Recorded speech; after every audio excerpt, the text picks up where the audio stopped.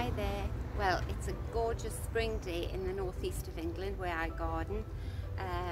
So it's the first day this year that I'm going to go into the main garden and I'm going to start tidying the borders out.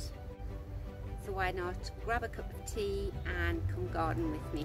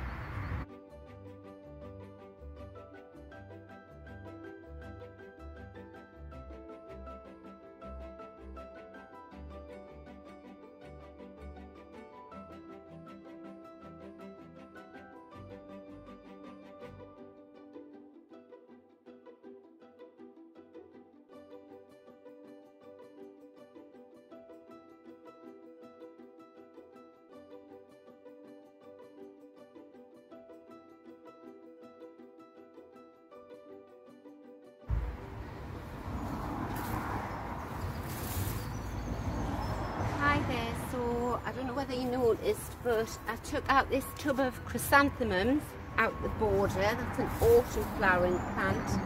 And I've got this beautiful tub of daffodils. Aren't they gorgeous? And I've got some wallflower here as well. So I'm going to put that tub in the border there.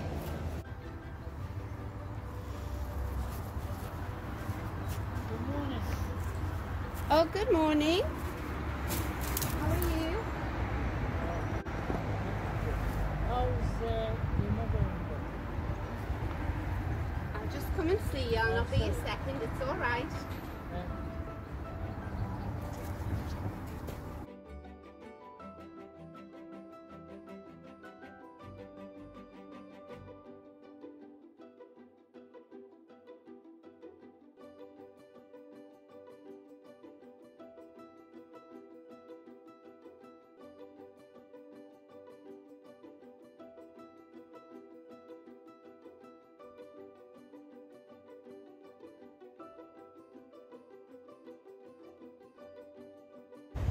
So you can see here, I'm going to cut back that goldenrod and the daisy and the linaria and the hydrangea, and that'll smarten that border up.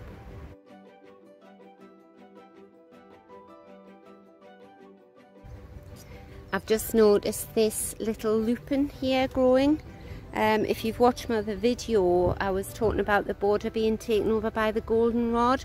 This is obviously being buried, and I can remember him now. He comes up every year and he's white.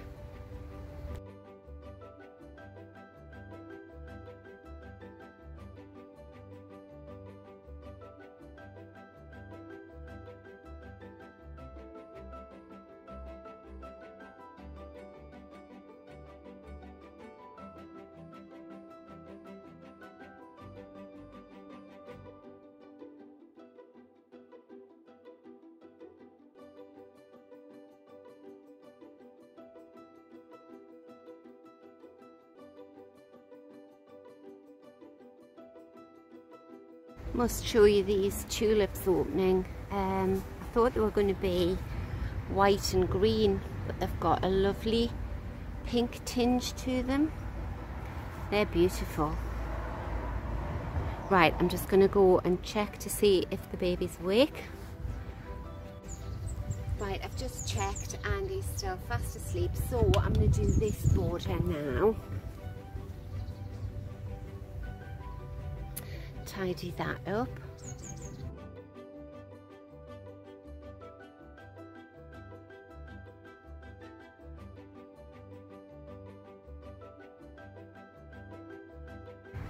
So I must show you this. So you've just seen me cut back all these dead fronds of the fern. Just cut them back like that. And I had a quick look the other day to see if the ferns were springing back to life. And all of these, they look like snails. They're so soft and fuzzy. They are all the new leaves off the ferns unfolding. That is going to be a huge patch. I'm going to cut down this honesty, get out the old crocosmia, get all those sticks off the loosestrife out, and this area, oh, and the crocosmia over here. I'm going to clean that up.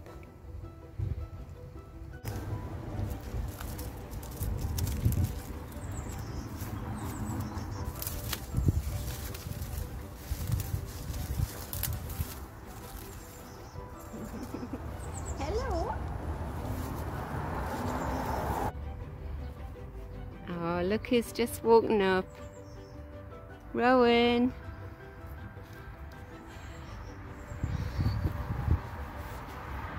Have you come to see Nana in the garden? Hello.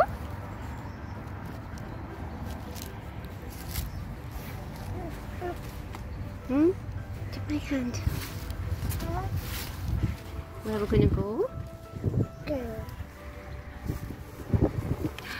Can you remember that? The water boat. So go on. Where's your watering can? There now. Your watering can? What do you do with them? Let's look. It's a ladybird.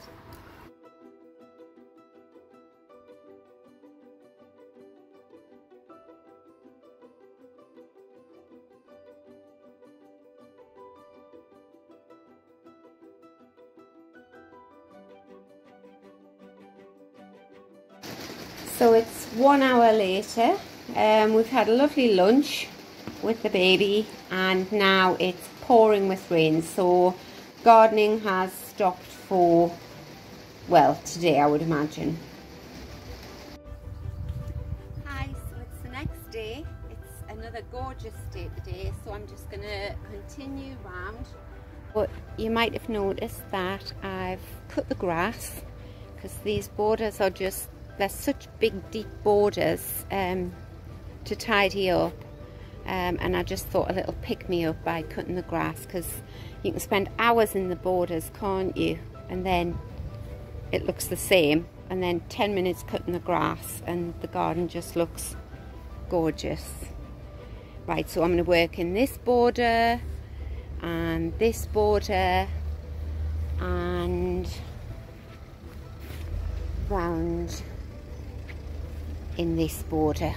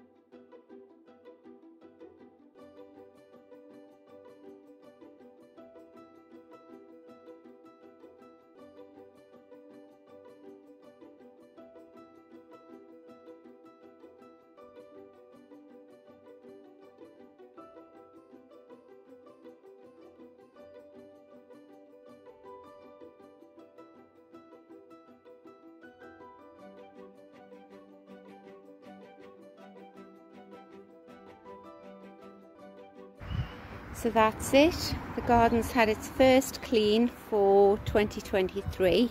The main part of the garden, that is. So I've familiarised myself with all the plants again. Some that I'd forgotten I'd planted. And now I can see what I have, where I might have gaps coming up.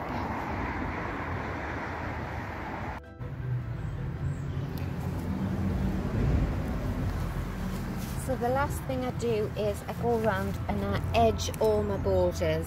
And I don't use an edging tool because all the plants in my garden love to just spill forward over the grass. So it would be a waste of time. So instead of just pulling the grass out that the lawnmower's missed, I just use a pair of scissors and I cut. And this is sort of the fine tuning, because you get right down into the border, which I love, and you can see all the little plants coming up that maybe you just walk past normally, you don't see them. And also you can see these big perennial weeds coming up, so that there is a dandelion. Just give him an oust. That's it.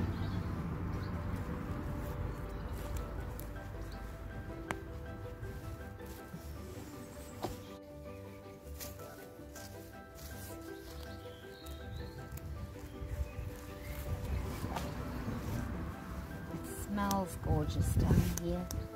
Smell all these wallflowers. So if you're new to gardening, I would say don't get a strimmer, because you don't know what you're damaging. You just stuck a strimmer into this border, your little animals or anything in there, or you chop your plants off. Grass is there. And when you're down on your hands and knees, if you can get down on your hands and knees, you just get to know your plants and your soil so well. Aren't they gorgeous?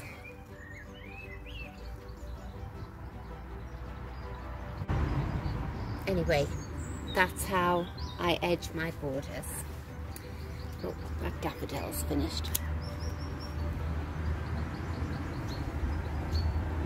So all gardeners have their own methods for doing things, and you'll find that the more you garden, you'll find your own favourite way of doing things. There's no right or wrong. There might be easier ways, and that's why you're probably watching YouTube tutorials and videos. I do too, but like I say, I like edging the lawn like this because I like being in amongst the plants. So I hope you found it useful. See you next time. Bye.